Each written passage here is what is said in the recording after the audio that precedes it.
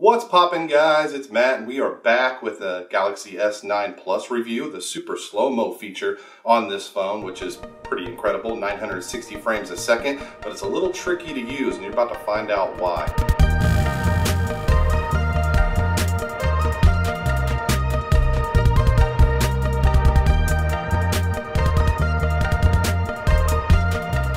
So my first attempts at using the super slow-mo feature were total fails, and I didn't even shoot in wide mode. I shot in portrait mode here, and you can see I was indoors and it's super dark. Any regular indoor lighting I found is going to be super dark on the super slow-mo feature. Now these I shot at work. Now compared this to me shooting with the Mavic at my job at the same place with the same lighting, you can see here the Mavic's terrible at low light, but it captures perfectly here because the light's bright enough. But with the super slow-mo feature, it's horrible. It looks terrible. So you're gonna need bright light. That's the first thing. Now, lucky for me, it's officially spring, but we just got hit with this crazy snowstorm, blizzard, got like 10 inches of snow here, and I thought it'd be a great opportunity to go out and test it in the bright light. And so I took my kids outside to play in the snow and turned on that super slow-mo feature, and here's what I got.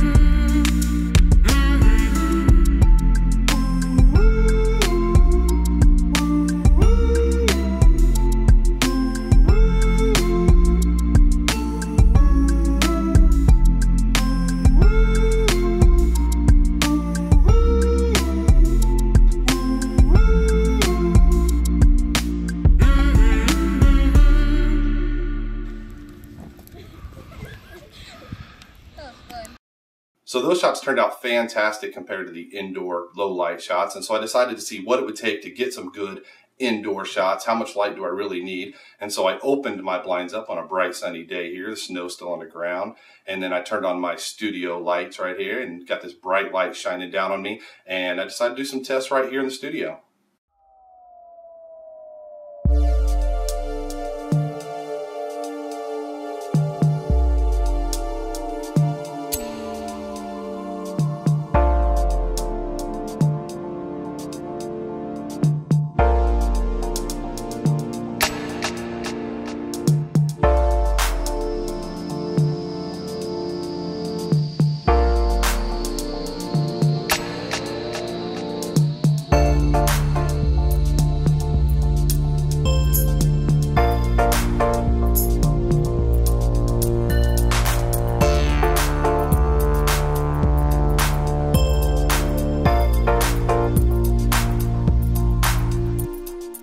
So those shots turned out pretty good.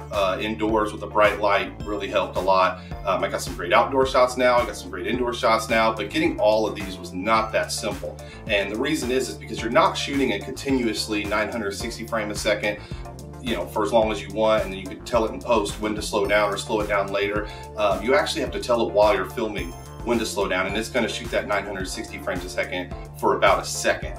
And the reason is because if you shot continuously in that mode, it would just be a giant file just after a couple minutes. And so you don't want that anyway, but the way it's set up is a little tricky, and here's how you do it.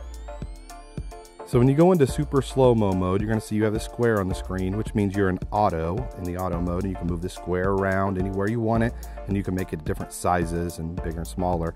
And what you're doing is telling it when you see movement inside the square, when something quickly moves inside the square, that's when you want it to slow down. That's the moment you want it to do the super slow-mo, when it hits the square.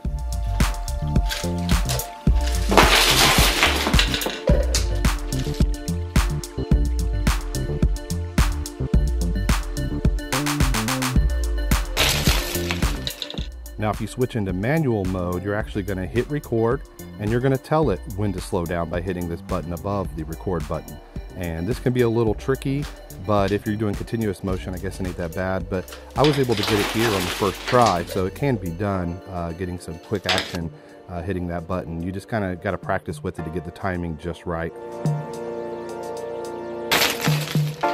Now, a couple things I've noticed here, when you go into slow-mo mode, you can see here it crops in and you're not able to zoom in or out at all when you're in slow-mo mode. So keep that in mind when you're framing up your shots.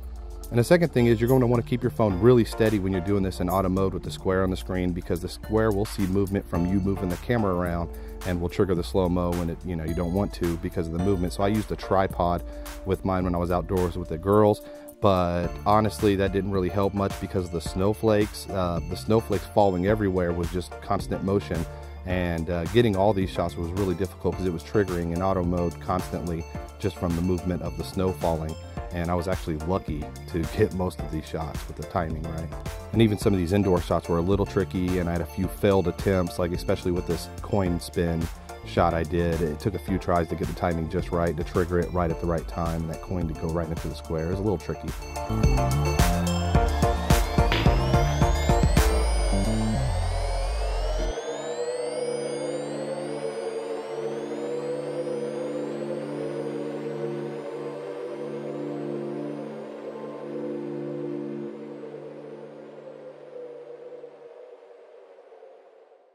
So there you guys have it, the Galaxy S9 Plus Super Slow-Mo feature. What's great about it, what's not so great about it, and what you got to do to get some cool footage from it. Now, if you're already doing this because you've got this phone, show me. Let me know. I want to see what you guys are doing with it and some cool shots, and give me some ideas too. So let me know. Don't forget to subscribe if you like this, because I'm going to have some more S9 reviews coming up soon, and we'll see you guys all then.